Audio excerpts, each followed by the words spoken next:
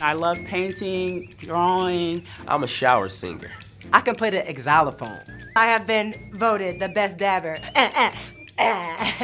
Actually, I am the best dancer on the team. You may hear otherwise, but I am 100% the best dancer. If I wasn't playing basketball, I would probably be a teacher. I would be working on opening my own fitness center and have everybody come and work out with me. I would probably be a mentor or a motivational speaker back at home, my hometown of Wilson, North Carolina. I'd probably be a psychologist because that's where I got my degree in, and I love psychology. I love the study of the mind. I got my master's, MBA, so I would do something with business, my own shoe company. I think I would be doing something with kids, as far as training them, mentoring, things like that. I would probably be working at an advertising agency. That's what I got my degree in. If I could do it all over again, I think I'd be an amazing football player. I'd be probably Barry Sanders, Walter Payton, all those guys' records. So I could play some football. I've been to 50 countries, and my favorite country is Spain, and I love shopping, so I love Milan, Italy. I've been to Canada, and then I went to South America. I was in Chile and Argentina. I'm about to go to Brazil at the end of next month. Oh, wow. I've been to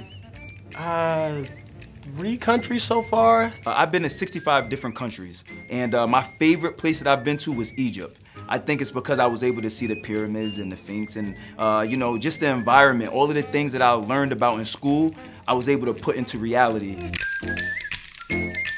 It would probably be to go back in time, you know.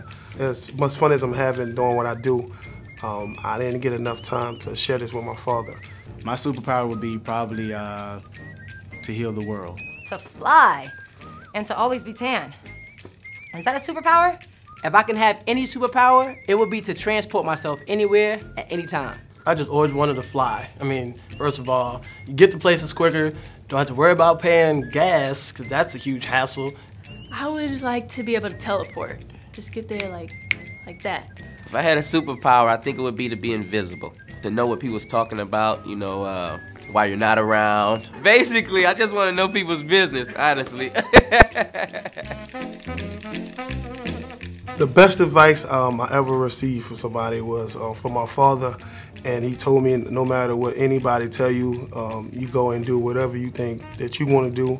Always take care of your kids, take care of your mother, take care of your little brother. You know, if everybody happy around you, you should be happy also. A dear friend of mine once told me, don't be scared of your own success. Always have confidence. Some of the best advice that I got from my mom was to never give up on myself and always believe in God. I think it's probably from my mom. And you know, she just kind of told me that things are not always gonna go your way. Pick yourself up, keep going.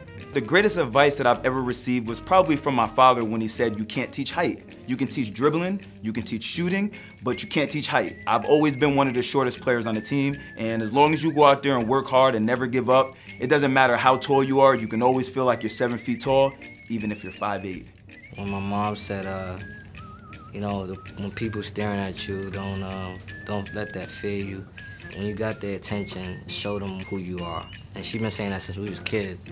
I just always stepped outside and felt like I was, you know, 7 foot tall. It probably had come from my dad. He always told me that no matter what you're doing, just remember somebody's always watching you. So always do the right things, whether you think somebody's watching you or not. Man, I started playing basketball at 4. My mom, for Christmas, bought a basketball and a hoop, and I just gravitated to it. So ever since I was 4 years old, I've been dribbling that ball. What got me interested in basketball is my older brother who passed away when I was 7 years old. He was the basketball player in our family, and when he passed away, it was like the aura was gone. So I felt like I had to pick it back up. I was at recess, and I just kind of stumbled upon a court, and I saw some guys playing, and for whatever reason, there was a lot of people watching, so I stayed and watched as well. And it looked like fun, so I convinced them to let me play the next game, and I absolutely fell in love with basketball. And I didn't put a basketball down for, I felt like years. I started playing basketball from my father. He just put the ball in my hand. He had me watch great players on TV. I'm happy that my parents introduced me to the game of basketball because this right here brought me to a lot of places around the world, and it's really my girlfriend, so I have to treat her right.